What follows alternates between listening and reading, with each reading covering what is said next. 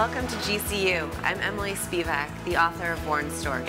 I'm Maxine Bédat from Zadie, speaking at GCU's Town Hall event about slow fashion.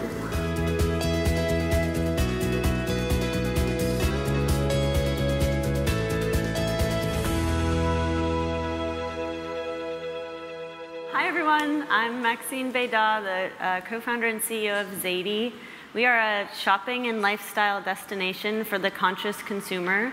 And since past November, we've started our own line of clothing that's working from the farm all the way through to final production, developing products that have the user in mind, that are meant to last, using really high quality materials and telling the story of every step in the process and building that connection between the producers and the consumers.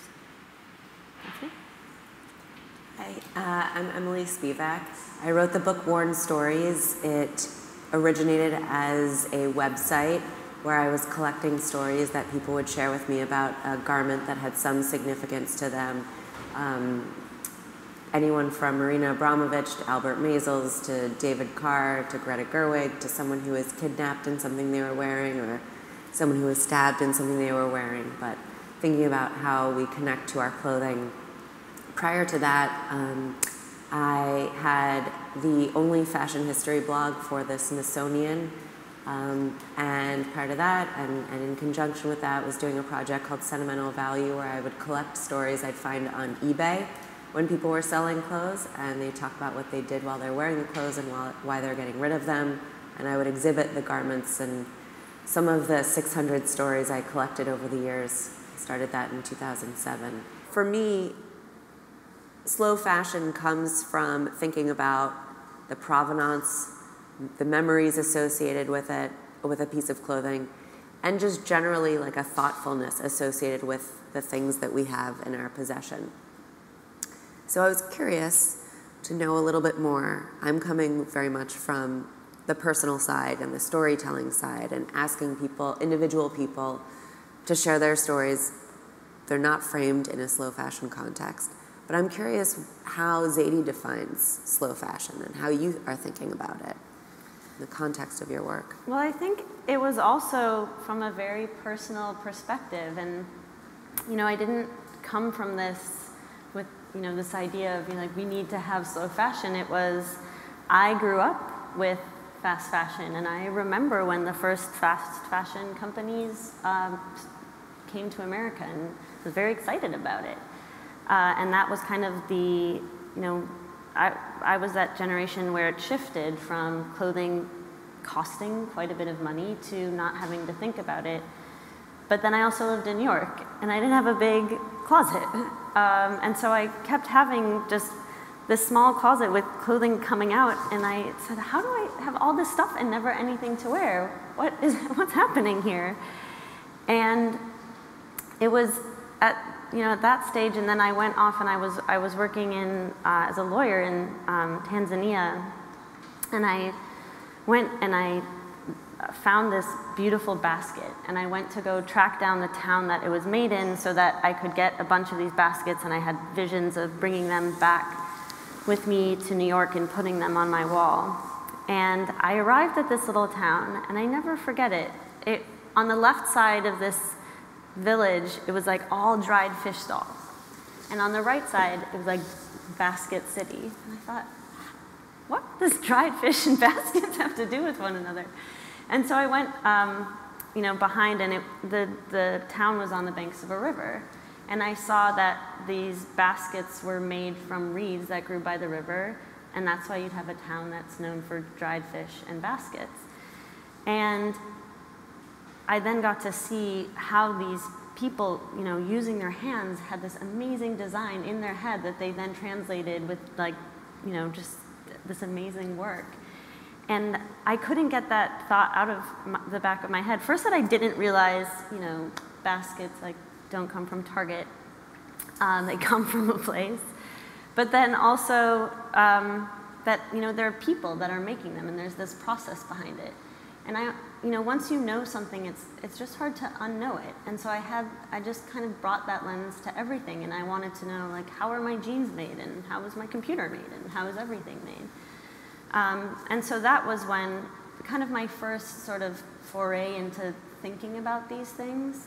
And then I also remember, dealing with my closet issues and trying to like solve like, what do I actually want to wear out of this? And then thinking, what do I actually end up just going back to?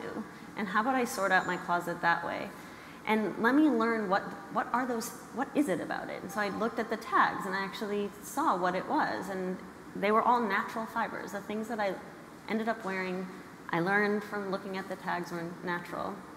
And so that was kind of the beginnings of this idea that I later saw was slow fashion. So can you take me through an example of one of the pieces that's on the Zadie site right now, and how you figured out that you wanted to actually put that on the site? It started out, and I'm sure in this room everybody knows what the fashion trade shows look like, not the runway shows, the trade shows. And we started there, and we very innocently just went kind of aisle by every, I think it's like 5 miles, and asked every company there, excuse me, where do you do your production? Can we learn a little bit about that? And the answers that we got back in that process shouldn't have been surprising, but still were, nevertheless. There's just kind of a lot of blank looks and, vague responses like Asia. People said the Orient, which I thought was incredibly backwards. And I thought, to me it was just showing, wow, we really have a ways to go in the fashion industry. But then there was, one in maybe every 100 companies would kind of light up and was so excited and surprised that we even asked that question, and then would dive in and kind of go into every detail and, was enthralled. And that was how it started. And then it became this network, in any sort of, like GCU, it becomes this sort of network of like-minded companies that are on this same mission together. And so that is really how it started. And we really just focused on the brands that are very close to their production, so that it's either in the backyard or it's in the same area. And that, for us, as we kind of explored what the issue is the disconnect that's happened in the fashion industry between where things are designed and where things are produced. So that's how that piece got started. And then as we dug into it deeper, we saw knowing where the cut and sew takes place is very important and tackles a lot of the issues. But we also need to know the processes before that. And so we decided with our own line to really use that as a showcase of what's possible, of saying, you can figure out what that farm is. And it was us going the kind of exact opposite way of how design is done, where we first found the organic farms and ranches, and then worked our way backwards. So saying, who are you working with? Because if you start the other way, nobody wants to tell you, that's like their secret sauce. And so that was kind of how we managed to build it out, is speaking to the farmers and the ranchers and working our way through. And then a lot of it is just building those relationships and kind of I always talk about bringing people along so that they understand we're not just this fashion company, what it is that we're trying to do, and that each part of the supply chain, they're really partners in the whole thing. Is it possible to change the business models for a more established company? I do think it's possible, and it's going to require a lot of coordination. And so it's great that we're in this room today, because it's going to mean that the industry has to, I think, first just talk about the elephants in the room, talk about the problems and challenges, and not be nervous about that piece of it, because it's only once we really get that, beyond those major issues, that we can start coordinating with solutions. Because like a factory, for example. A lot of times, you know, a brand will say, we want to do the right thing, but then we're paying for an upgrade of a factory that every other brand is going to be using. Like, why is that our responsibility? Well, if there's coordination on that, and everybody's on the same page and moving in lockstep, then, you know, people can share that cost amongst the companies. Frequently, sustainability and CSR are kind of segmented, and they're not incorporated into the business plan, or they're not incorporated into the business model. And I think that as much as we can begin to incorporate those elements so that a business, the CSR, you know, the chief sustainability officer isn't cordoned off, but is able to say, well, this is where the business value is, and this is where, you know, we only have so many resources. So if we plan now, we're actually going to be ahead. I think, unfortunately, it doesn't necessarily just come from the goodness of people's heart, but it also comes from examples of, well, this is the business case for this. Yeah, and I think that's such a great point. And that's where consumers really have a big role to play in that. And that's what I've learned from this process, is how powerful consumers are. Because the consumer, in showing that they care, is empowering the CSR team to say to their leadership, this is what, you know, and the millennial generation is actually great for that, because they really do care. And they are voting with their dollars, so it just continues to build a business case, not just for sustainability being in the long term for the environment and for social impact, but also to just get the interest of the next generation of consumers. If we talk about what's being sold on your site, and terms like eco-fashion, green, sustainability, sustainable, slow fashion, I mean, they're thrown around. How do you determine how we align all these definitions and how we align all of these metrics so that the consumer doesn't have to do all the work, but that it's very clear that this is sustainable, and this means X, you know, and this is for these reasons. What we're really trying to do is talk about facts, and, you know, people can spend as much time or as little time on the site, but if they want to really invest the time, they can learn about soil use, they can learn about water use, they can learn about what dyes are harmful and what dyes are less harmful and have lower impact. And so that's really,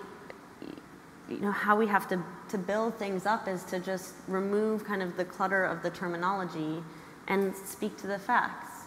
And when we do talk about a term, we you know, sustainable is one word that we use, but we define it.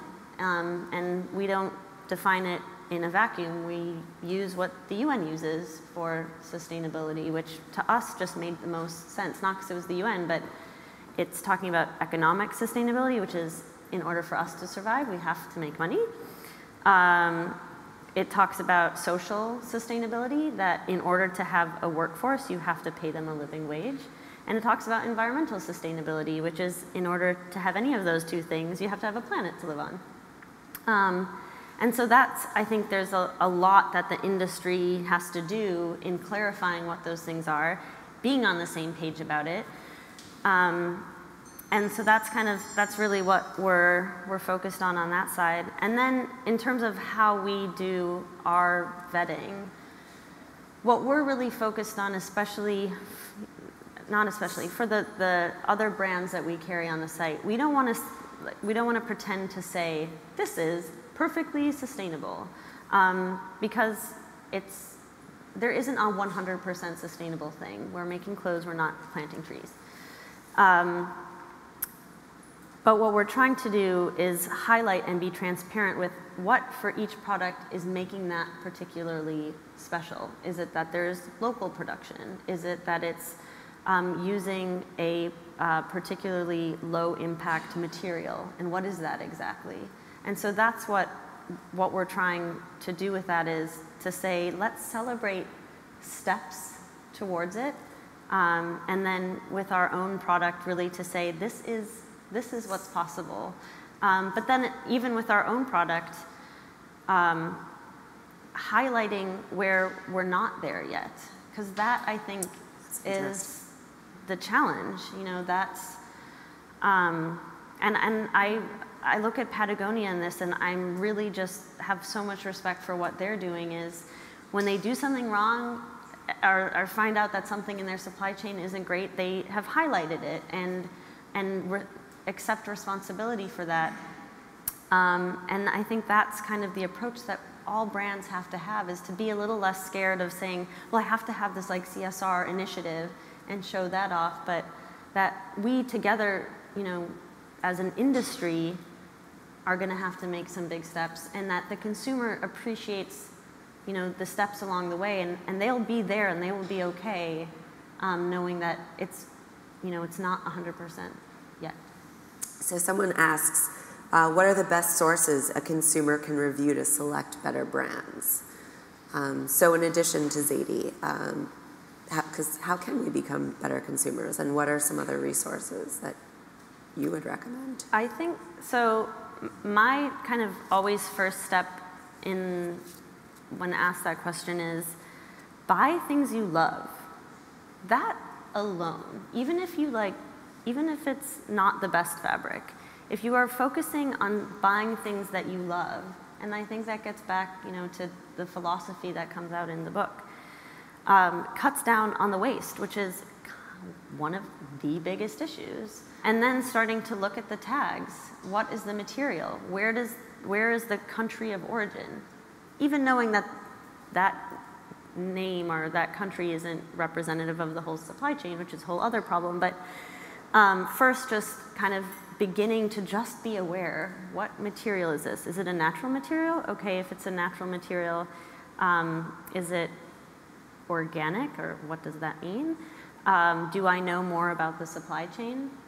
And that can be, you know, I think that's where we have to start, and then we can kind of build from that as to what, you know, what brands are doing it and things like that. I'm going rogue for a second. I'm just asking a question because it makes me think about, are there things that you did as you were starting this, because this is a very entrepreneurial endeavor, you know, any sort of failures that from which you grew, and things that you assumed about people's behaviors around buying, or, you know, thinking, like you said, that you were going to, you know, be able to source things from all over the place, and then having to refine that. You had to refine those? I think, you know, or make changes.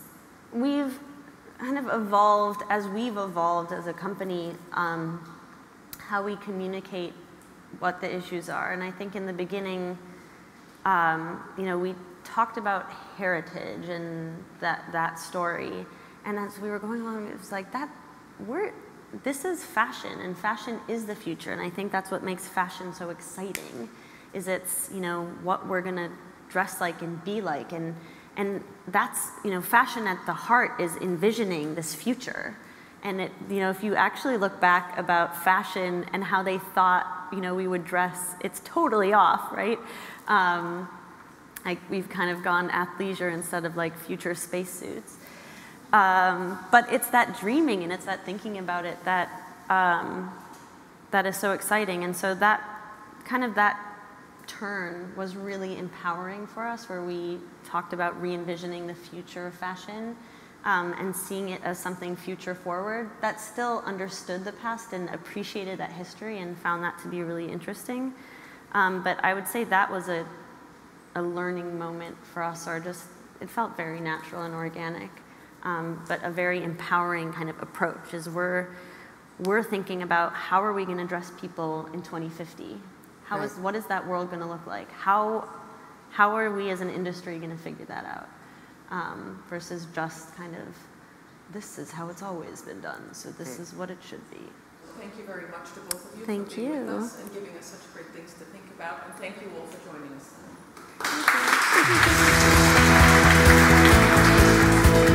My favorite fashion industry statistic is that Americans, on average, buy 70 new pieces of clothing every year.